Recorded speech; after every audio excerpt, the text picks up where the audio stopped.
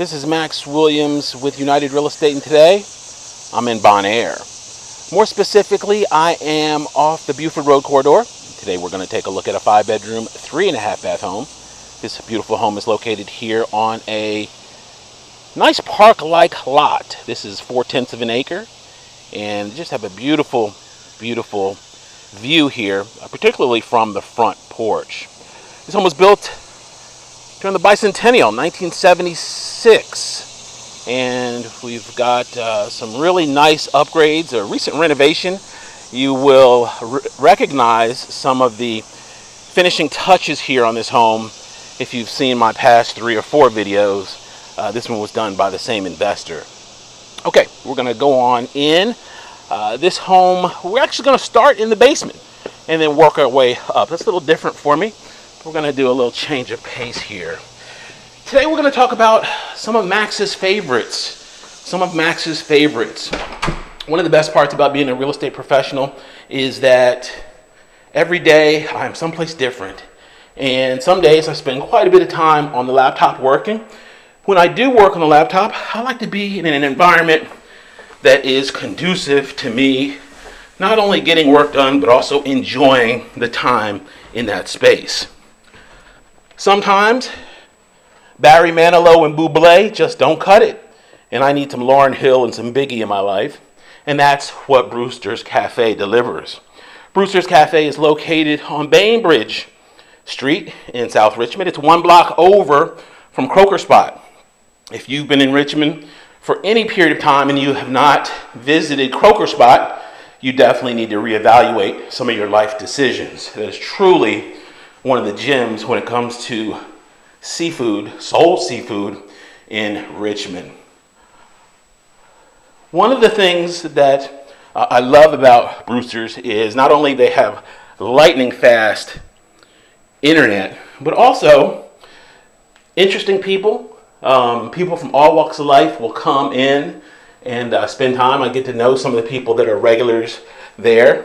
It's really neat because AJ Brewer, who is the owner, has a 3-year-old son, and he's got a little section of the coffee shop that's dedicated to his son, and it is a store with a little cash register and small little items that anybody can purchase, and he's basically setting that seed in his son that, hey, entrepreneurship is a good viable option for you. And so it's really neat to see that interaction with him and his son. He also is in the process of opening another establishment on Hall Street, which is of course 1 block over, which is going to feature waffles and milkshake.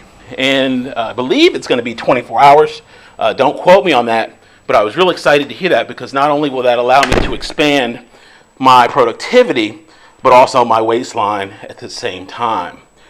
He currently has a art gallery that doubles as event space on Hull Street as well. So if you have a small event, that might be a great option for you. The other gym that particularly I enjoy in Southside is the James River Park system. Many of you know that I am a semi-pro photographer, maxwilliamsphotography.com, and some of my favorite images were actually shot in the James River Park system. So I think that's a huge, huge gem that a lot of people don't even realize we have. You can be within eyesight of major tall buildings, tall office buildings, and sit riverside, see exotic birds.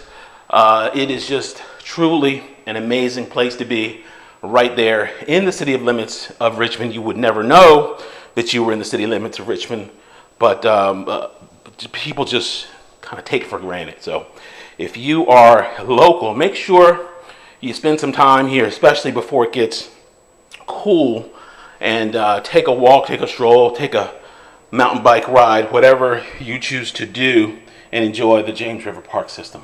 Okay, this beauty is really, really nice. I see some features here that are really impressive that you only get really in older homes. We're going to see upstairs that we have wood floors throughout the second level. That today in new construction would cost you an arm and a leg. you just don't see it to any great extent. That's one of the beauties of a resale home, is that you don't have to pay for the upgrades that someone else has already either purchased or had installed while they were the owners of the home. Okay, we've got a beautiful kitchen, as you just saw. We're gonna go upstairs at this point. The other thing I wanted to point out here in this beautiful Florida room is wood floors. I don't think I've ever seen wood floors like this in a Florida room. That's pretty unusual. Okay, beautiful, beautiful look. The windows are going to be replaced throughout in this home.